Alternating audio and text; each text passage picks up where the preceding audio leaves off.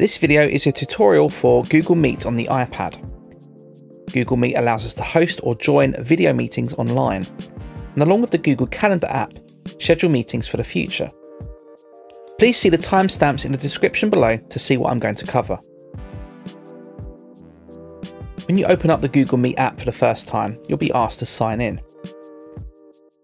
If you want to add other accounts to your Google Meet app or switch between them, you can click on the icon in the top right corner of the screen. This will display a list of all apps currently signed in, and you can click on a different account to switch to it. If you'd like to add another account, you can see this option at the bottom. Let's take a look at some of the settings inside the app. To find this, we can click on the icon, which is 3 horizontal lines in the top left corner of the screen. This will open up a menu on the left hand side. The top option is for settings. Once again, this window will display a list of all accounts currently signed in.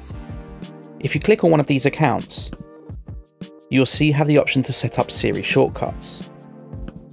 These are voice commands for the iPad, allowing you to set up shortcuts to start a new meeting or join a meeting using a meeting code. If you click on one of these options, you'll be able to set up a custom phrase that allows Siri to understand what you want to do. Back on the settings menu, at the bottom we can see Google App Settings. This allows you to choose default apps. For example, if you click a link in Google Meet, which app should open. You can choose a default browser, a navigation app, and a calendar. There are 2 ways of joining a Google Meet meeting. If you receive a link in another app, for example email, when you click on that link, it will automatically open the Google Meet app and help you join that meeting. Alternatively, you can join with a code. At the top of the screen we can see a button for this called Join with a Code. If I click on this, I can type in the code that was given to me by the meeting organiser. Then I can tap on Join in the top right corner of the screen. If you would like to host a meeting, there are a few different options available for you here. You can click on New Meeting at the top of the screen, and a menu will appear at the bottom. The first option is to get a meeting link to share. This will generate a meeting link. Next to it is a copy icon. It will copy this link to your clipboard, allowing you to paste it into another app, for example email or a messaging app. We also have a blue button here called Share Invite. This will open up your iPad's share sheet, allowing you to share this link directly to another app.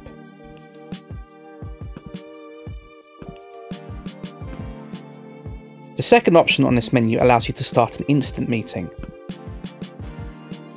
This operates in a very similar way to the first option, except this time we are already in our meeting room. We can copy this link, or we can click on the blue share button to share to another app. The final option on this menu allows us to schedule a meeting in the future on Google Meet.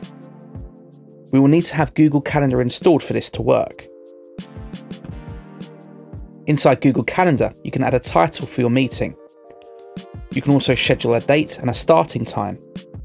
You can choose which calendar this event should be added to, and you can add people to join this meeting. Other options include adding a location, scheduling a reminder before the meeting, adding a description and an attachment. When you're done, hit Save in the top right corner. Let's take a look at some of the options available to you when you're inside a meeting room. At the bottom of the screen we can see 4 icons. The first of which is a red icon, allowing us to leave the meeting. Next to that, we can turn our camera on or off. And the third icon allows us to mute or unmute ourselves.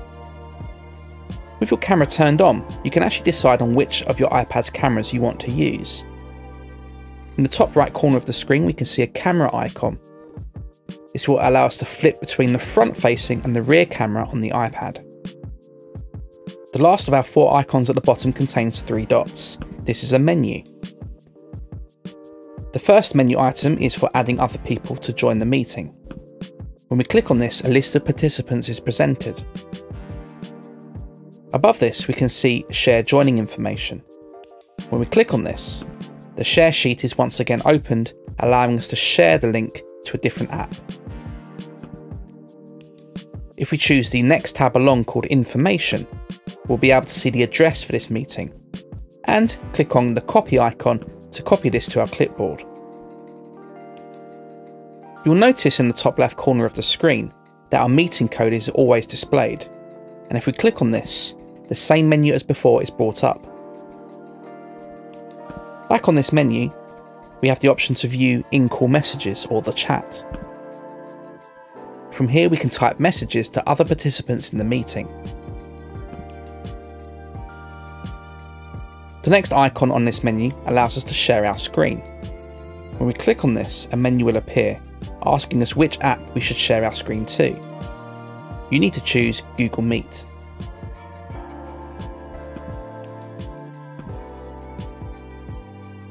The next option allows us to turn on or off captions. Captions convert the sound of the people speaking into text, which is displayed on the bottom of the screen. And finally, we have some settings. The first setting permits Google Meet to make adjustments to your camera if you're in poor lighting conditions. And the second option allows us to choose a language for the captions.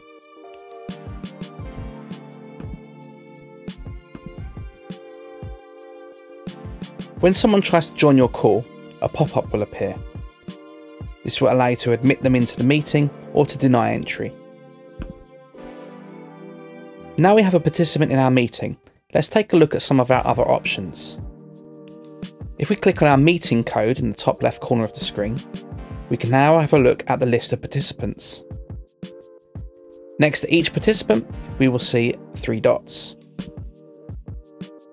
This is a menu giving us 2 options. The first allows us to pin this user's camera to the screen, meaning their camera is always visible to you. The second option allows us to remove them from the meeting entirely.